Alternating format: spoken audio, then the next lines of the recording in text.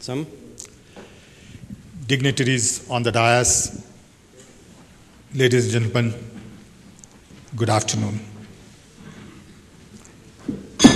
It is indeed a special privilege to be asked to give this talk this afternoon on the global vision of telecom technology. I have been in telephone business for over 42 years, and my journey has taught me a great deal of lessons. So as part of my presentation, rather than using lots of slides and data and graphs and charts, I thought I'd tell you a story that is more about a personal journey, a journey of telecom technology. I will talk a little bit about the state of telecom as I see it today. Thereafter, I'll comment a little bit on my experiences in India and the lessons that I have learned, which I believe are important for other parts of the world, and then talk about the real vision as to where telecom technology is headed. Today, telecom is indeed the driver for development all over the world. Telecom is pervasive. It is everywhere.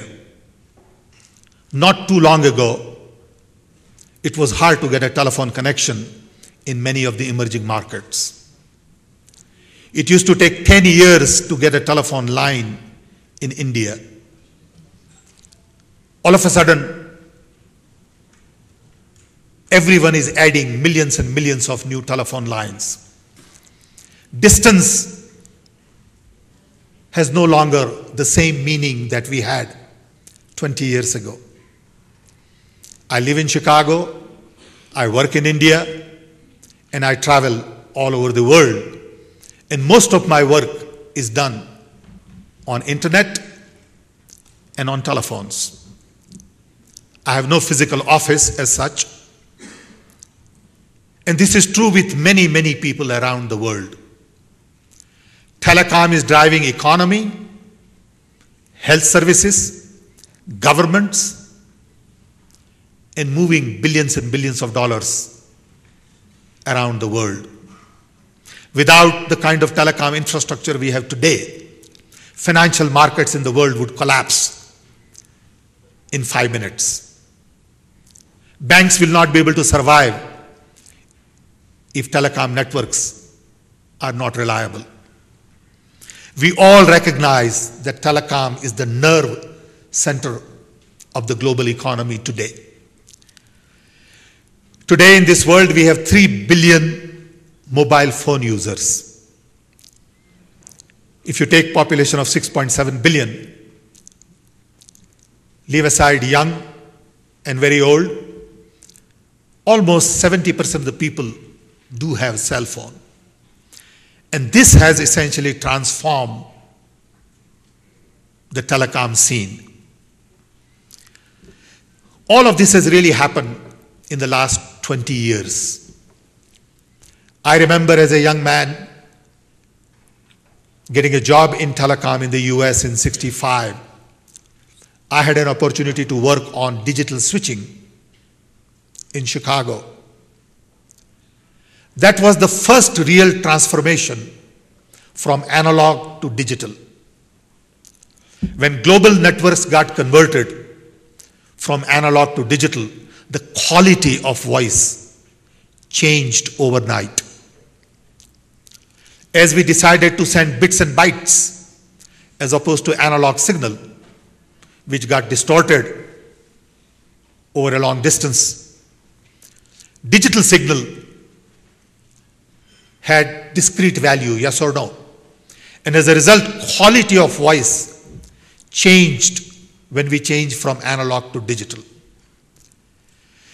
At the same time, stored program control was introduced along with digital switching in a big way, and that gave us freedom and flexibility to add features and functionalities of hundreds of different varieties. Again, in 60s, when we were designing switching systems, we used to design close to 150 features in stored program machine. Earlier, it was just line-to-line call. Then you started adding things like camp-on, conferencing, callback, ringtones, and feature list started increasing. And we started adding more and more features and functionality because of stored program control technology.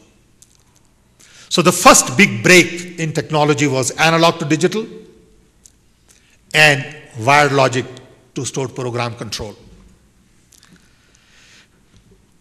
Second big break came recently from wireline to wireless. That gave us mobility. Earlier, your phone was fixed, your number was fixed, and you could only talk from point A to point B. Mobility gave a totally new dimension in terms of your personal address. Now, all of a sudden, your personal address became mobile. You could be here, you could be there, and that number became your own that you could take with you. So along with features like SMS, so you can begin to text, and roaming, you acquire with wireless technology totally new dimension to telecom. Mobility, taxing. In the process, all kinds of wireless technologies got introduced, spectrums got allocated, billions were collected by governments by selling their airways. And in the entire process, semiconductor technology played a very important role in miniaturizing systems, reducing power, increasing speeds, and providing a lot more flexibility and functionalities again, embedded into the software and new devices. Third major technological revolution came in when networks got into a cloud with internet. Earlier, there were networks for hospital, corporate, universities, governments. Now, all of a sudden, everything got thrown into a cloud, internet cloud, which you could tap. And as a result, networks became global. You go on internet, you can go anywhere, anytime, pick up information. Internet essentially transformed the nature of communication. As a result of internet, the business models started shifting.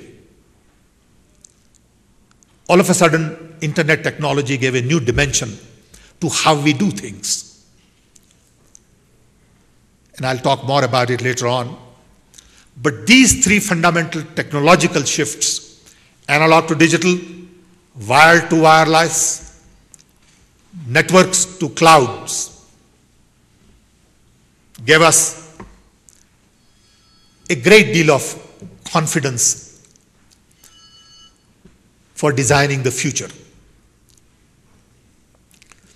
In mid-80s, many people like us saw that telecom is going to be the key to human development, partly because that's all we knew. So we had no option but to think that way.